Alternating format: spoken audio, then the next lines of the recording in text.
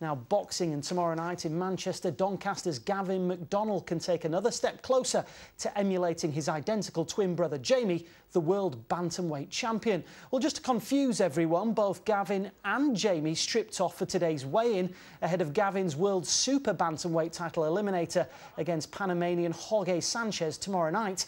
Well, earlier in the week, John Shires went to see Gavin in training. Ever closer to making history. Never before have identical twins both been world champions. First, though, Gavin McDonnell has to get past the tough Panamanian Jorge Sanchez. It's a step up, yeah, but it's one I'm confident in, confident of beating him. The kid's unbeaten, he's a bit of a banger, he's gonna test me, but because of where I'm going, you know what I mean, world level, I need these tests, and it's going to be a good fight. Sanchez is 15-0, 9 knockouts, and the footage that we've seen, he can really, you know, he sleeps people. You know, he can really punch. You know, Gavin's not operated at that sort of level, but then again, Sanchez, he's not fought anybody that's had real fights like what Gavin had. The fight is a classic risk or reward. Lose it, he's back to square one. Win it, he's probably got a pop at Julio César, the man his twin brother Jamie beat to take the IBF bantamweight crown at the Doncaster Dome in May 2013. The blueprint's there, we've beaten once. My fight's similar to our kid, and I'm capable of doing exactly the same.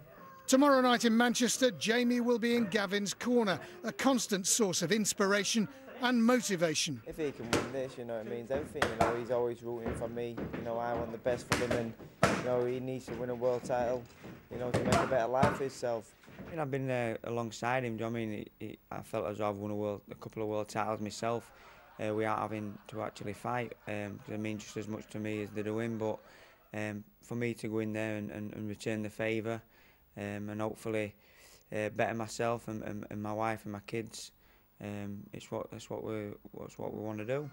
The twins have been sparring as part of the build-up, so is there any chance that one day they could have a family world title showdown? I'd love to get in there and give him a good iron in front of everybody, but you know, we keep it behind closed doors. Sparring's competitive, but you know, unless you hate each other, you can never get in there and really fight. You train them both. They're both listening now. Who's the best? Do you know what? There used to be quite a gap. Now that gap's not there. What I will say is that Jamie's world champion. You know, he's been there and he's done that when it counts, not in the gym. And Gavin's yet to do that. And this is what Saturday's about. You know, Gavin's got to prove that he can step up to Jamie's level. So, can Gavin achieve that extraordinary family double? The countdown has begun. Some serious fence sitting there from Dave Coldwell. Didn't want to answer who was better. No, he didn't, did he? It's nice to see Gavin getting the recognition he deserves. Best of luck to him tomorrow night. Thank you, Chris. Tomorrow night, Doncaster's Gavin McDonnell is hoping to take another step closer to joining his twin brother as a boxing world champion. Jamie holds the WBA bantamweight belts at Manchester Arena. Gavin takes on Jorge Sanchez in the WBC super bantamweight title eliminator. If all goes well, it means both could be champions in just a few months' time. We're doing well, and if I can follow in his footsteps, do you know what I mean, get me sent a world title, do you know what I mean, and another box tick,